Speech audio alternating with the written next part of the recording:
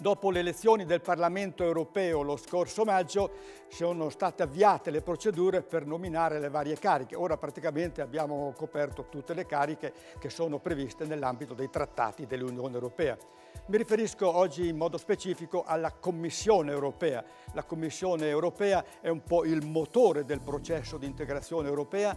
La Commissione europea è l'unica istituzione, abbiamo 7 istituzioni nell'Unione Europea in base al Trattato di Lisbona, che è quello che vale ora, è l'unica istituzione che ha il potere di presentare, di proporre iniziative legislative. Ora è stato eletto dal Parlamento europeo il Presidente della Commissione europea, l'ex primo ministro lussemburghese Claudio Juncker alla francese, Juncker alla tedesca, vero, e lui ha formato la sua commissione composta di 28 membri ai quali già assegnato i vari incarichi, chi si occupa di agricoltura, chi si occupa di relazioni esterne, insomma gli incarichi sono stati assegnati dal Presidente. Sono 28 i commissari, sono stati designati 7 vicepresidenti, forse un po' troppi, e abbiamo nel nuovo collegio dei commissionari, perché questa è la formazione, è un collegio dei commissionari, anche 9 donne. Va detto che quando i commissari sono stati designati devono sottoporsi ad un esame, ad una commissione, ad un comitato del Parlamento europeo, il quale verifica se questo commissario proposto ha le caratteristiche sufficienti per svolgere le sue funzioni. Il parere del comitato del Parlamento europeo non è vincolante, ma certamente è molto importante. Ora tutta questa squadra, diciamo, è stata composta e l'intera squadra, l'intero collegio dei commissionari fra il 20 e il 23 ottobre sarà sottoposto al vaglio del Parlamento europeo. Il Parlamento europeo approva in toto il collegio dei commissionari, cioè la commissione, oppure dice no, non può dire io approvo questo commissario e non approvo un altro commissario.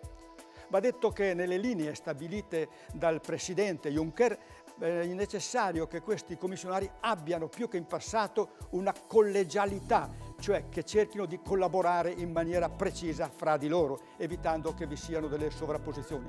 Inoltre vi è pure anche un commissario che è praticamente il primo vicepresidente, il quale sarà un olandese, il quale avrà il compito di essere mano destra del presidente e soprattutto di verificare che tutte le proposte che vengono fatte dai vari commissari all'interno della Commissione siano in linea con quanto è previsto dai trattati e che non vi siano evidentemente debordazioni oppure che vi siano conflitti.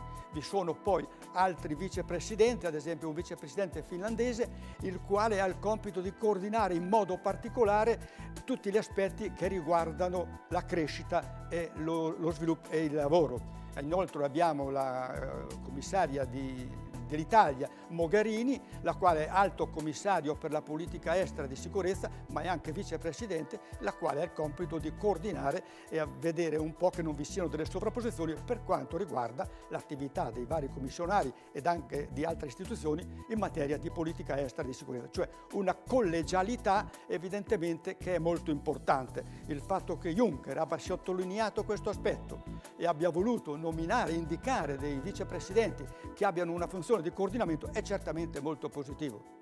Va detto che i commissari non possono accettare, non possono né sollecitare né ricevere istruzioni dai governi nazionali. Loro devono operare, fare proposte solamente nell'interesse esclusivo della comunità in termini generali e non pensare all'interesse di un singolo paese.